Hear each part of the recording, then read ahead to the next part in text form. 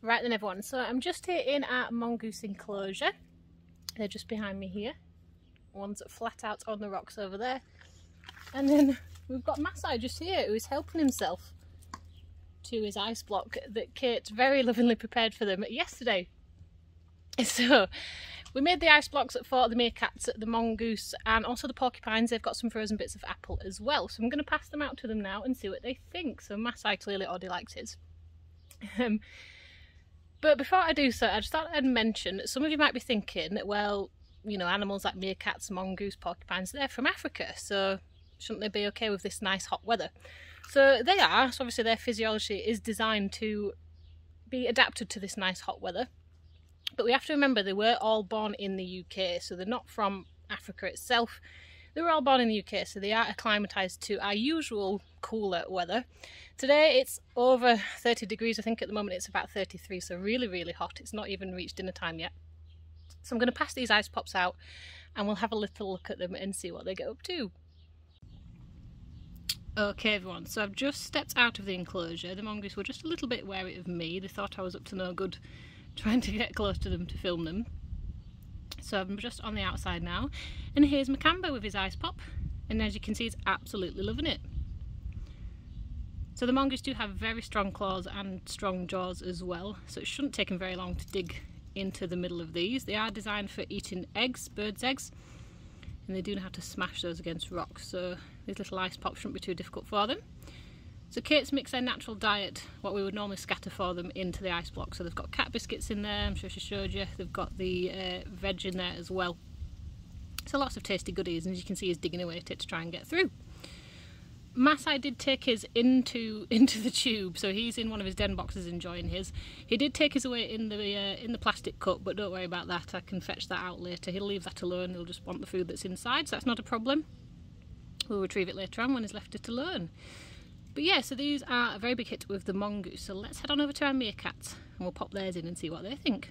Alright, so here we are with the meerkats. So I've spread some of theirs around, I've popped one in the water as well, so I could do a little bit of apple bobbing for it. They do have their usual water drinkers, the refillable water drinkers around the enclosure, but we've added them a little bit of a pool as well, so they can get stretched out in this if they want to. And looks like they're enjoying them as well. So just like the mongoose, the meerkats have very strong claws and teeth as well. Again, designed for breaking into things like eggs and also scorpions as well. So they should make light work of these ice pops. So as I was saying, just as important to keep these more tropical animals nice and cool. So these ice pops work really well for doing that. That one's found a little mealworm in that one.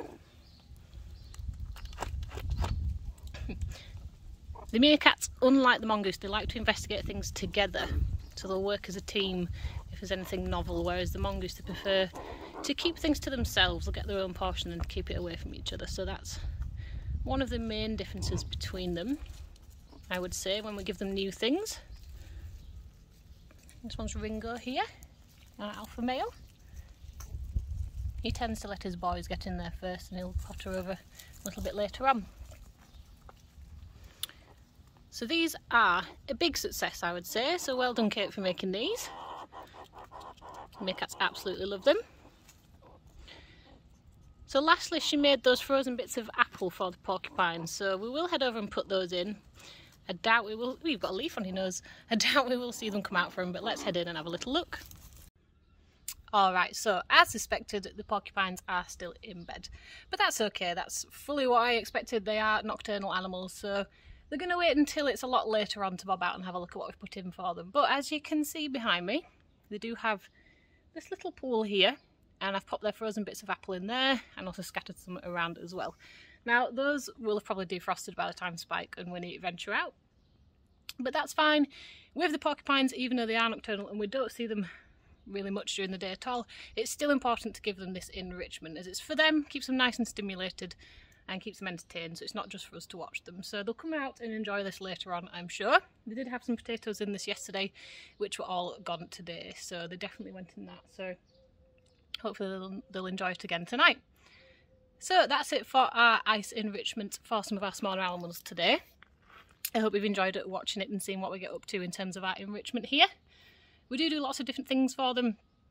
It's really important, as I've said many times, just to keep them nice and active, keep the brains going, keep them thinking, using all the different senses. You provide enrichment to get the animals to show those natural behaviours they would show in the wild as well, so to promote lots of different things. So this is what we do here for them at the farm. So thank you very much, guys. I'm going to leave it there. I hope you've enjoyed it, and stay tuned for some more. This hot weather is due to stay, so I'm sure we'll be doing lots of other different things for some of the other different animals. So thank you, and I'll see you later. Bye-bye.